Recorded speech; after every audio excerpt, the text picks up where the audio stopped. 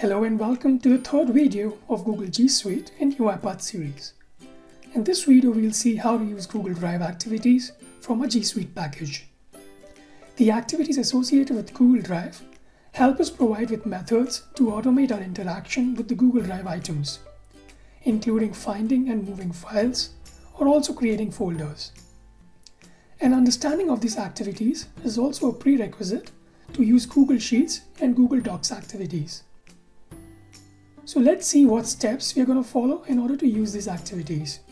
So first of all, we'll create a new folder in Drive and then upload a local file into this created new folder. Once this file is uploaded, we'll also see how to share this file with some other user. And thereafter, we'll be moving this file to another folder which already exists in a Drive. So without wasting any time, let's just go back to the project that we created in our previous video. So if you remember, in the previous video, we saw how to automate Gmail related activities. And in this video, we'll see how to automate Google Drive activities. So let's just create a new sequence. And we'll call it Google Drive activities.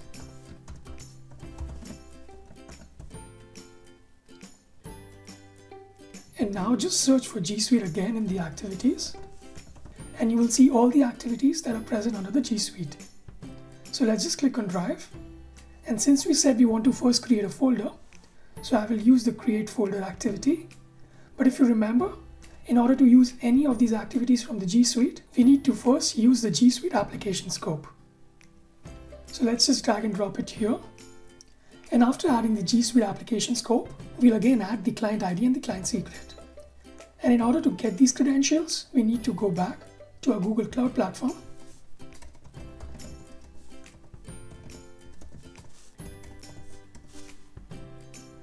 And if you go to console and under API and services, you will find a tab that's called credentials.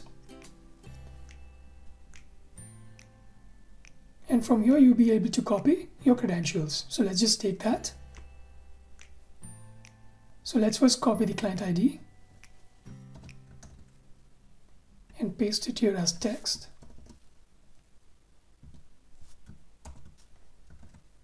And then we need the client secret.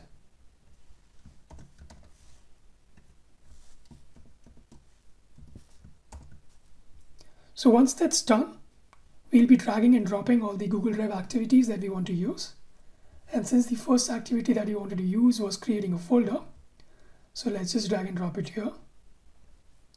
Now under this create folder activity, if we go into the property panel, there are basically three kinds of inputs. We need to give a folder name, which by default has been set to untitled folder. And we would give it a new name and call it test folder.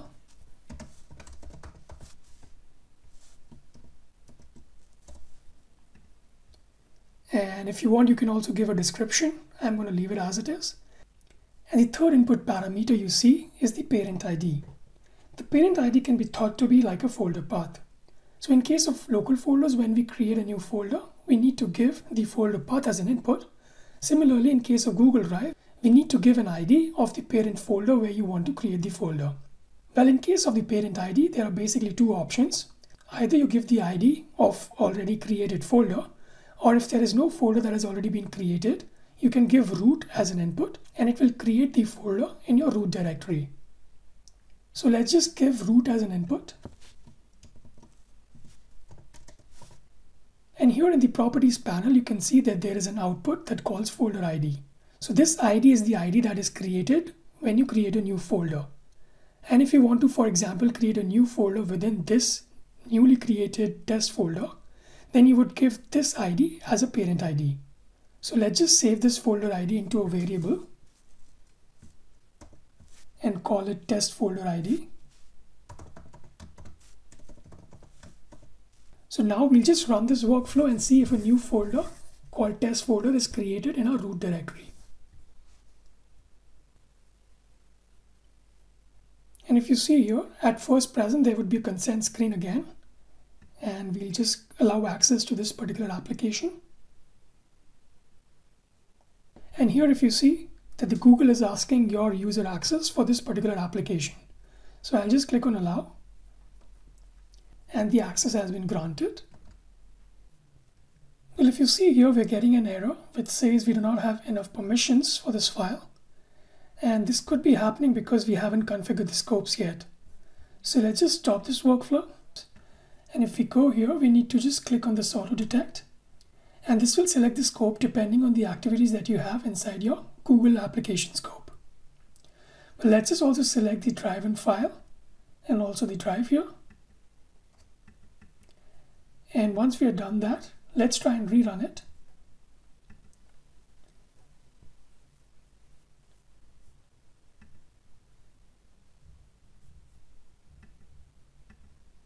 And we will again allow access.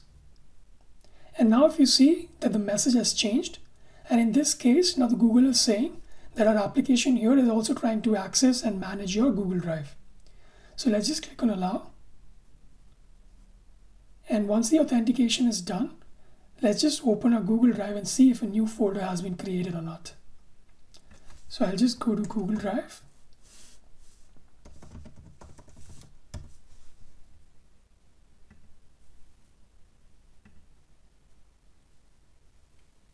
And if you see here, a new folder called test folder has been created. So it means we have been successful in creating a new folder in the drive. So now that we have been able to create the folder, the next step is we want to upload a locally created file into this particular folder. And in order to do that, we will be using the upload file activity. So let's just drag and drop it here. And here you need to give the path of the local file. So let's just give the path of the local file. And in this case, I would be uploading the CSV file that we had created in one of the previous videos of document processing. And this was mainly to do with the RPA challenge of invoice extraction. And we have this response CSV file that was generated after extracting data from the invoices. So I will be uploading this file. So let's just provide the path here. And since the folder is already created, and if I rerun this workflow, a new folder would again be created. So I will just convert this activity into a comment.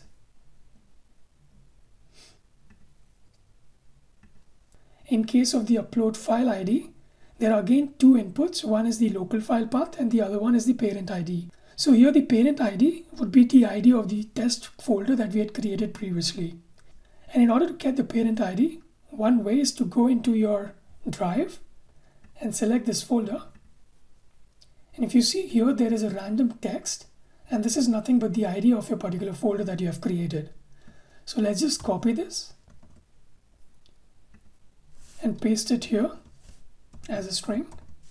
And also in the property panel, if you see, there is an output where we can get the ID of this particular file. So let's just get the ID as file ID.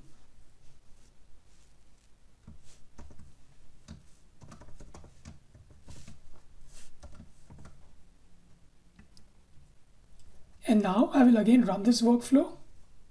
And with this, the new file that we have just added would be uploaded to our Google Drive. So now let's just go back to the Google Drive and see if the new file has been added. And if you see here, the response.csv has been added to our test folder. So as a next step, we would be sharing this file with some other user. Now in order to share the file, you need to give the permission to another user so that he will have access to this particular file. And for that, we will be using the permission activities. So the first step would be to create a file permission. So let's just drag and drop it here in the center. And if you see here in the properties panel, we have certain inputs. And in the input, we need the file ID. Now in order to get the file ID, I will just select this file and open with Google Sheets. And with this, you would be getting the ID for this particular file. So just get this ID from here, just till the edit text, and just copy it. And we'll be pasting it here in the file ID parameter. And after adding the file ID, if you see here, we have other options as well. And in case of grantee type, we have certain options. And since we'll be sharing it with a Google account user, so we'll just select a user. And the kind of access that we want to give him is just reading access. So I will select it as a reader. And now we need to give the email ID of the particular user. So I'll give my personal email ID here.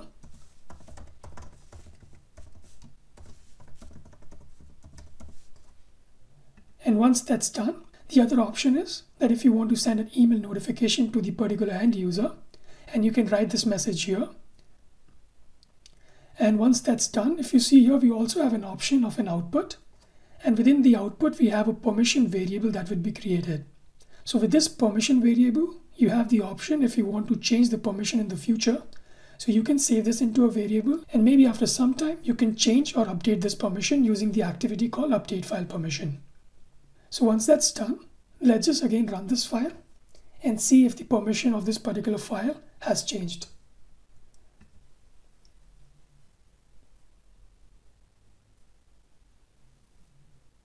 And now I will just go back to my Google Drive and check for the permission of that particular file. Now if you see here, the response file has been uploaded, and now we would check if it has also been shared with someone or not. And if you right click on this and go under details, you would see that it has also been shared with the user that we had given the mail ID to. And as a next step now, we would be moving this file to another folder. And if you see here, we had one folder that we had created called test folder. And there's another folder called test folder 2. And we would be moving this particular file into test folder 2. So let's just go back to UiPath Studio and see how to do that. So the activity that we need to use is called move file activity. So I'll just move it here. And if you see here under move file activity, there are basically three kind of input parameters that we need to give in. First is the ID of the file that we want to move. And then we need to give also the ID of the folder where we want to move this folder to. So if you remember, while uploading the file, we had created an output called file ID. And we're using this file ID as an input here. But in case of the destination folder, which is the test folder 2, one way is to directly go onto the web page of Google Drive and get the ID of that particular folder. And there's another way where Drive offers an activity. So let's just search for that, which is called find files in folder. So I'll just move this activity here. And if you see here under find files and folders, we have an input for search expression. And with this expression, we'll be able to find the folder that we are looking for. Now, in order to define this search expression, the Google Drive already offers certain keywords and field operators. So let's just go and have a look at it. And I already have the URL here. I will be sharing this URL in the description also. And if you see here, there are certain fields and operators that you can use in order to build your search expression. And there are certain examples as well. And in my case, since we know the name of the folder, so we can use directly this expression, which is called name contains and the name of the folder. So let's just copy this and paste it in the search expression as a text. And instead of hello, I will write the name of the folder that we have, and it's called test folder 2. So let's just say OK. And under output, if you see, there are basically two output options. One is the result. The result is nothing but the list of all folders IDs that are being returned by this activity. And feeling lucky is nothing but the first ID of this particular result list. So since I know that there's just one folder with this particular name, so I'll just take the first ID of this result and let's just call it test folder 2 ID. Or let's just call it test folder ID. And we'll give this here as an input. So once that's done, I will also put in a message box to see the ID that has been given out by this particular activity. So let's just put that in. And now I'll just go ahead and run this particular entire workflow. And before we do that, let's just first delete this particular file so that we don't create a copy. And now I would again run this particular file. So what it is doing, it is first uploading the file and then creating a permission. And if you see here, this is the ID of the test folder 2. And if you want to check that if it is right, so let's see that again. And I will go to my drive folder here. and under test folder 2, if you see here, this is the ID of this particular test folder 2, which is same as the ID that we get in the message box. So I'll just click on OK and wait for the file to be moved to this particular folder. And if you see here, the file has been moved to the particular folder, that is test folder 2. Well, in this video, the only important part was about how to get the IDs of different files and folders. And these IDs will then be used in all the other activities within Google Drive. And all the rest of the activities are similar to the previously discussed ones. Well, that's all for the Google Drive activities. If you have any question, then ask in the comment below. And I'll be adding these workflows to Git, so you can also have the link in the description. In the next video, we'll dig deeper into Google Sheet activities. So stay tuned and don't forget to like and subscribe my channel.